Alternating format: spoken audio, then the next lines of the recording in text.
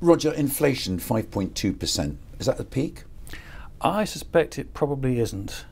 I reckon that next month it'll probably go up a bit, 5.3, possibly 5.4, but I think we're very close to the peak. Within a couple of months, I think we're going to find the rate going down. Looking at the other side then, after January when the VAT price hikes drop out and perhaps other costs, do you see inflation, you've often said, dropping quite fast the other side?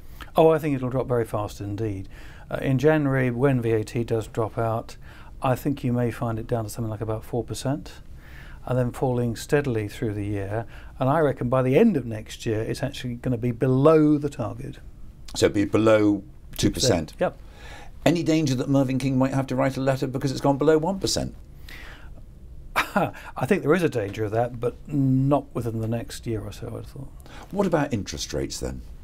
Oh, I think it's a very dull story. They're not going anywhere for a very, very long time indeed. 2 years, 3 years, possibly more. In terms of the damage that this is wreaking on people's income, do you think that by the time inflation starts to fall, people will have lost complete confidence and just reined in all spending? Oh, I think the pressure is really very strong on consumer incomes and consumer confidence, and we're going to see spending, I think, very weak indeed.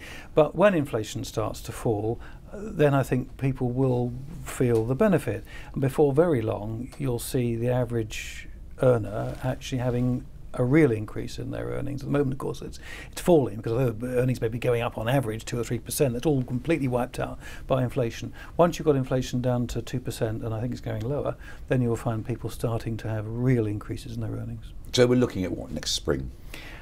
I think that's too soon, actually. I think it won't be down to target until the end of next year. I think it's the year after that you'll find that inflation is well below the average rate of increase of earnings.